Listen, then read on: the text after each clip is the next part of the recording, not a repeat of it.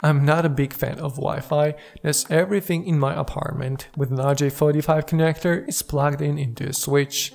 But I still need those radio waves to connect mobile devices to the local network and the worldwide interwebs.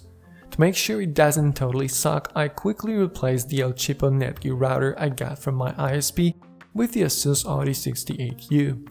It was doing a pretty decent job at my old apartment, but when I moved to a much bigger place, it struggled to provide optimal performance on a 90 square meters area. I did see that coming, and I asked my contractors to run a Cat6 cable in the drop ceiling to the bedroom section hall for a PoE-powered wireless access point. I've been eyeballing Ubiquiti's offering for quite a while now, but I never really had an excuse to get an enterprise-grade ceiling-mounted wireless access point. Right until now. After a thorough research, I decided to go with the UAP AC Lite, the smallest of all UniFi UAPs, with the diameter of 16 cm and a little over 3 cm height, so it's easier to convince the missus. The unit has an LED ring on top which indicates the current state of the UAP.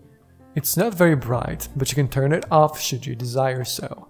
If you manage a dozen of such devices, you can use the LED indicator to identify a particular unit.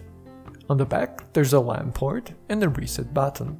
Specs-wise, it features a dual-band 2.4 and 5 GHz radios and promises 300 megabits per second transfer rates at 2.4 GHz and 867 megabits per second at 5.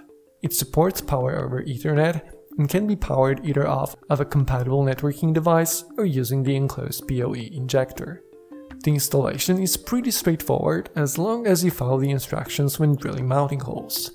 Since in my case there is no way of using the support bracket like the manual says, I'm using moldy screws to hold the mounting plate in place.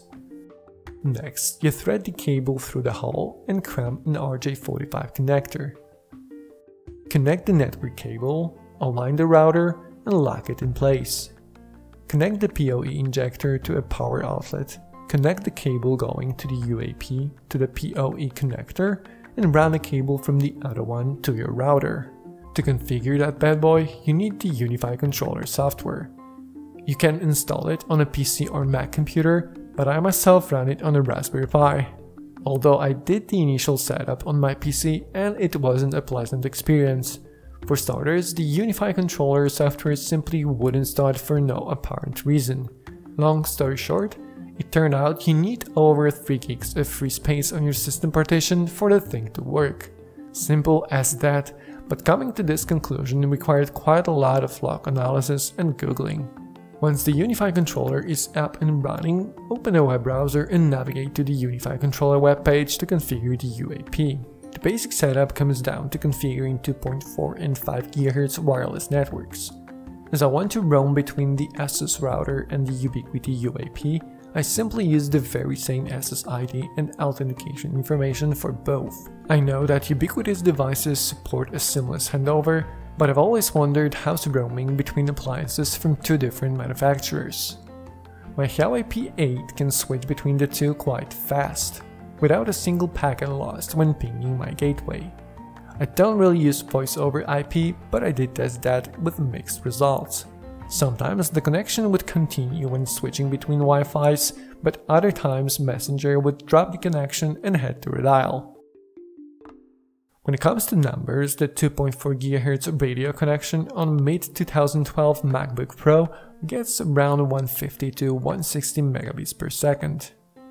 5 GHz network performance on a mid-2013 MacBook Air ranges between 150 and 190. My Huawei P8 gets around 40 to 45 megabits per second in bedrooms, while my wife's iPhone 6s gets transmission speeds of up to 426. Not bad at all.